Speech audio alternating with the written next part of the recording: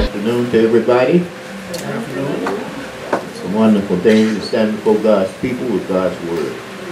And we thank the Lord that he has given us a word for today. Amen. Jeremiah was asked, is there any word from the Lord? And there's always word from the Lord. And I was thinking and reading, and the Yahshua, which is the Holy Spirit, gave me word to go into about the word. And we have to recognize that the word of God, the word of Yahweh, the word of the all, or whatever you choose to call it, is the wisdom of God, or Yahweh, or the all, or the Almighty. Whatever language or whatever we are using, we use the word as the word. And it's been the word. And it brought me thus far as the word. And we must continue in the word and follow the word, because we know that the word was Yahshua, who we call Jesus. And since there wasn't no J in the alphabet during that time, we use the word Yahshua. So that's the Hebrew word for Jesus. And we just want to go into the word of God, the word of Yah, and let you know that the Bible is the master success headbook.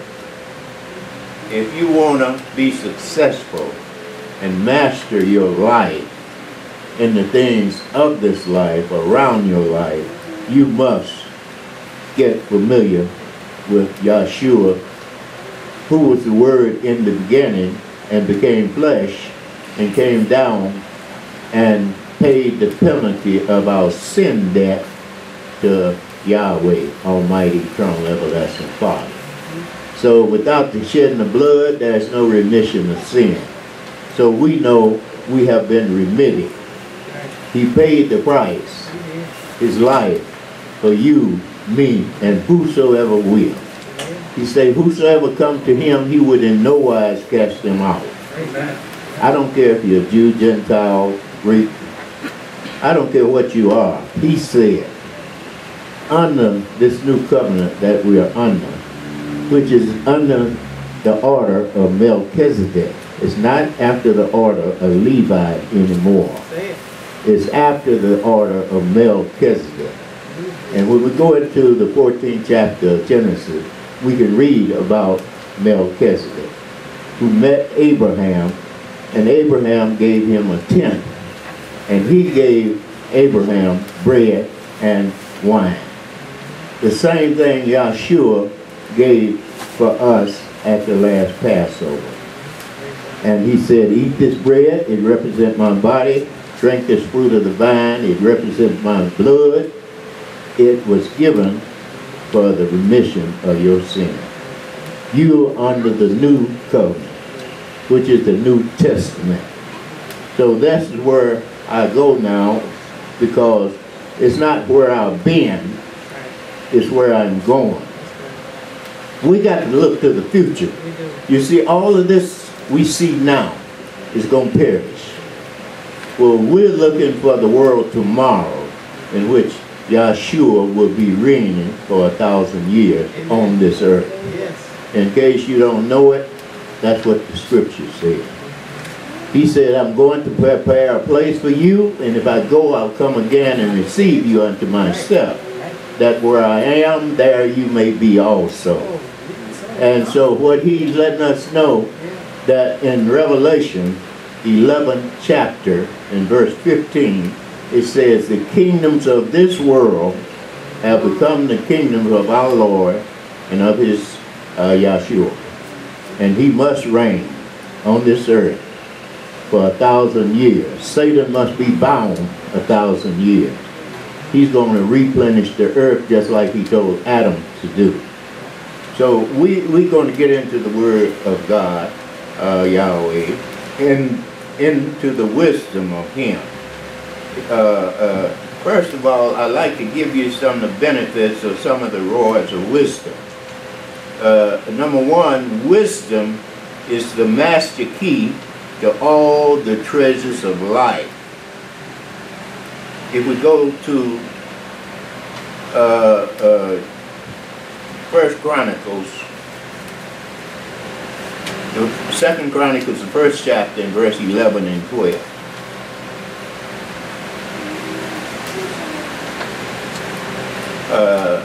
Get your pencil and paper, because I have quite a few rewards of wisdom. And as I'm teaching now, wisdom is our spiritual mother. She was with Yah before anything else. She was his daily delight. He rejoiced in wisdom, and it's called she. So that lets me know that we do know about our Father, Yah, or Yahweh, which is the Father, and we do know of wisdom as our spiritual mother. We're not starting with Adam and Eve. I'm going before. I'm getting the foundation. So you might not hear this anyplace else. And think, if you mention this to somebody, you better be able to back it up, because they're going to call you crazy. They're going to want to get away from you because they haven't heard nothing like this. But you know what? They never will be able to understand it unless they get the YHWH, which is the latest thing from heaven. Yahshua said he wouldn't leave us comfortless. He prayed to the Father, and he sent another comforter that would be with us and in us, and would lead us and guide us into all truth. We need to know, saints, today, all truth. We've been told a portion, but I don't want just a little bit. I want it all. 99.5 won't do. You got to keep on seeking, asking, and knocking until you get that 100. And you'll know you got that 100 when you get the YHWH. Because it's going to teach you, lead you, and guide you, and give you power to be an overcomer of all the things in this world. You're going to be overcome. And that's what I want to be. I want to be able to overcome all the wiles of the devil. Not some of them. We get over one or two and we think we got it made. No. He didn't leave Yahshua completely. He left him for a season. After he had told him about what was written, he left him for a season. Amen? Amen. So what does 2 Chronicles 1, 11 and 12 say?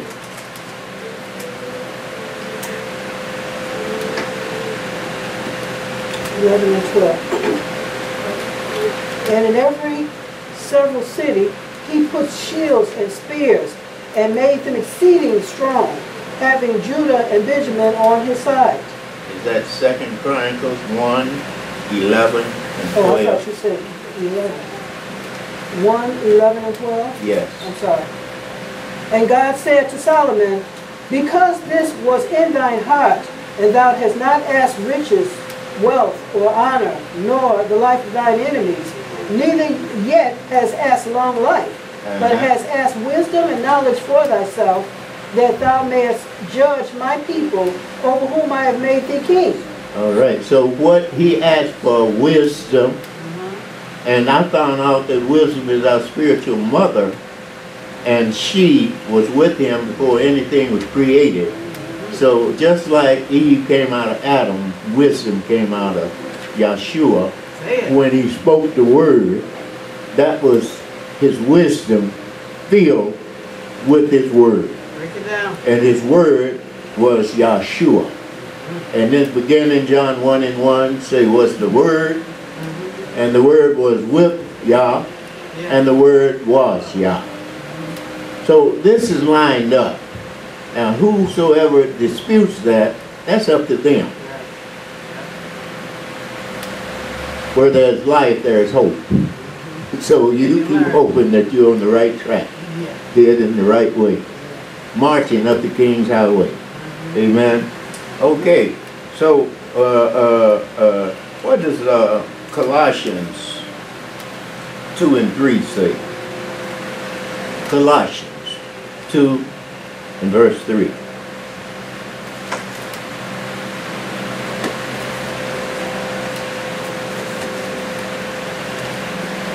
Let the Bible speak. In whom are hid all the treasures of wisdom and knowledge. In who? God. Jesus. Amen. All of them right. All right. So the fear of God, Yahweh, is the beginning of wisdom. Proverbs 9 and 10, what does it say? Proverbs 9 and 10.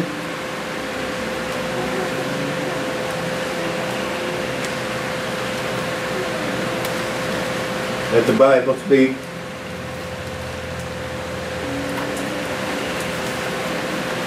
The fear of the Lord is the beginning of wisdom. Yes. What is the beginning of wisdom? The fear of the Lord is what? The beginning of wisdom. If you got to start right there with Yahweh, with God. You got to start with Him. Amen. And the knowledge of the holy is understanding. Now the knowledge of the holy is understanding. Getting a good understanding. The Bible says, get wisdom, get knowledge, but out of all you're getting, get a good understanding. Amen? So, according to Job 28 and 28, what does that say?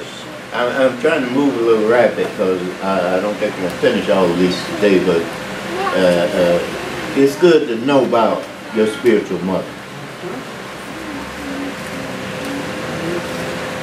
What does Job 28:28 say?